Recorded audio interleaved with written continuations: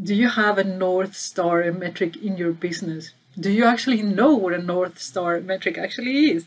So we're going to talk about this and much more in today's video. Let's get started. Okay, ladies and gentlemen, so I was going to do a video on Power BI goals, but it would be irresponsible from my side to do a video on goals without talking about first how to properly set goals. And you know there's a lot of companies that get this wrong, and if you get this wrong, the consequences can be actually quite devastating. I'm going to give you examples at the end of the video of metrics that can go very, very wrong. A North Star metric is a key measure that will be an indicator of value for your customers and a leading indicator of growth for your company. So it will tell you if you're giving value to your customers through your service, through your product, and also it will tell you if you're actually making money out of that. And it's a leading indicator, not a lagging one. So let me know if you want me to explain in another video the difference in case you don't know. I'm sure that with that definition, you're still wondering, like, what is it? But I still don't know what you mean. Examples. Let me put some examples that will clarify for sure what that is and why it is so useful. First example, what do you think it would be the North Star metric for the Power BI service? As an example, for the Power BI service, you know, the one in the cloud, a good North Star metric would be the number of active. I'm really putting emphasis on the word active users in the platform, okay? And why I say active is the key word? Well, think about it. It's always, in my opinion, KPIs should always have an adjective, okay? Otherwise, it could be absolutely anything. They have to be very, very specific. So let's say that you define the North Star metric for Power BI service as number of users signing into the platform. You might say, hey, that could be a good thing, right? So you get new users, you get more revenue. But remember, it has to bring, for being a North Star metric, it has to bring value to your customers and growth. The number of users to the platform, it brings only growth. And it brings only growth now. Because if you're not bringing value, they could drop out of the platform at any point. But if you get a user and your users are active, hopefully it means that you're giving them value because they are constantly using the platform. Obviously, you could define and go even deeper into what that means, and you should do that. But the number of engaged active users, it is a wonderful North Star metric for the Power BI service. Next example, Power BI community. You know, the forum. What do you think it would be a good North Star metric for that? Just pause the video. I'll wait for you and think about it, and then come back and let's see if your answer matches mine.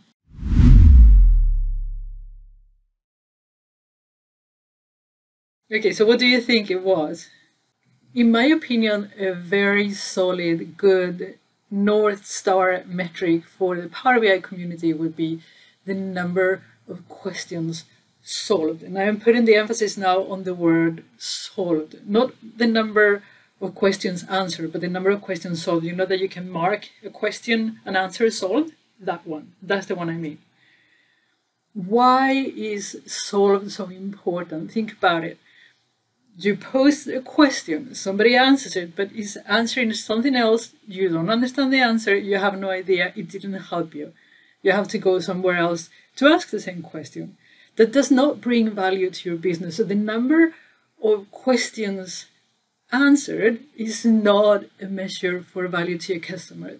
On the other hand, the number of questions solved, it is, because it means that somebody posed a question and the person that got the answer said that, yes, that worked for me. And if you ask questions and you get them solved, let's say the Power BI community had, we're making money based on ads. So the more people ask questions and got answers, the more questions they would ask, more revenue for ads. Now, Power BI community is not driven by ads, so that is not their motivation, but the motivation for the Power BI community is actually to get the questions solved, not answered, to get the question solved, so people can find help to the problems they have with the software, and they can continue and enjoy using the software. You know, a lot of people choose software based on the community, how big and how helpful the community actually is. That's true. So the Power BI community places a very, very important role into the actual product itself. So the number of questions solved is actually a very important metric. For me, the North Star metric for them. So let's do one more. How about the North Star metric for Azure Synapse or Azure Synapse? What do you think it would be a good metric? The North Star metric, not a good metric, the North Star. It has to bring value to the customer, and it has to bring revenue to you, okay?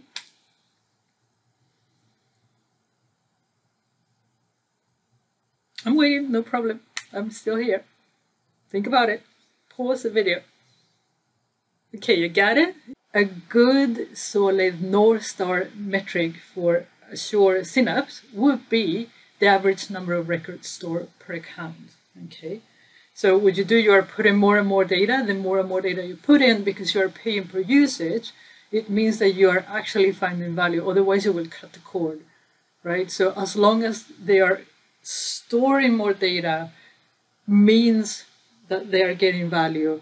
And because they are storing more data, you are actually getting more revenue out of it, okay? So the number of records or the average records per customer or per account could be a good North Star metric for Azure Synapse. Now, I want to do a note one, and then we will stop at that. So what do you think it would be a good North Star metric for Power BI Desktop? It is a free product, but still it plays a very important role in the Power BI platform. Got it? I give you more time, don't worry. Okay, so what do you think? What is a good North Star metric for Power BI Desktop? So you might be thinking that, for Power BI Desktop, I would say the same as Power BI Service, and usage, like active users, but I would say a little bit different. Think about it. Like Power BI Desktop is the entrance into the Power BI world, right? That's the one that I believe it. People get started with. You download it; it's completely free. You play around, you take a course, and then you decide if you like it or not. And for that reason, I would have, for a key star metric for Power BI Desktop, the 5 minutes to wow that they had in the very beginning. That was the slogan. And you say, Power BI Desktop, 5 minutes to wow. And I think it's a fabulous metric, North Star metric, because, once you open Power BI, probably you get overwhelmed about all the stuff. You probably heard about DAX. Oh my God, it's so hard, it's so difficult, it takes a long time, blah, blah, blah. So you need to motivate yourself to continue using it. And because that is the entrance into the Power BI world, they want to capture new users, hopefully with Power BI Desktop. So you want the users that test Power BI for the first time to continue using them, to say like, oh, that was freaking amazing, I want to know more, right? And then stick with the product. And you're probably wondering like, so how do you measure 5 minutes to wow? Well, here's the thing. You can measure absolutely everything. Everything. There's nothing that you cannot measure. But in order to be able to measure anything, you have to actually do some work, okay? So hopefully this gives you an idea what a North Star metric is. And when you are putting goals into Power BI goals, when you're creating KPIs, you need to be mindful about how you define your metrics and your KPIs so you don't get into trouble. So North Star is a key metric that will indicate if your customer is getting value and you're getting revenue, okay? And the way you define your metrics has a huge impact on the actual outcome. You have to be very, very careful about how you define them. If you define the metrics correctly, it will lead to growth and revenue. If you don't, you could generate the wrong behavior, the exact opposite of what you're trying to achieve, and decrease your revenue. So you need to be very careful about how you define your metrics, okay? So you need to do this before you go into Power BI goals and start writing stuff. It's a very, very important work.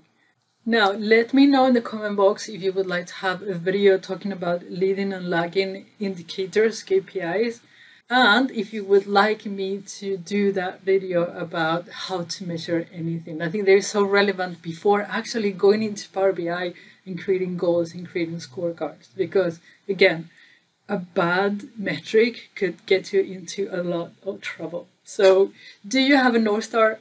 Curious to know. Let me know if you enjoyed the video, if you would like to have more videos like it, and I will see you again hopefully next week. Maybe I'm going skiing, we'll see.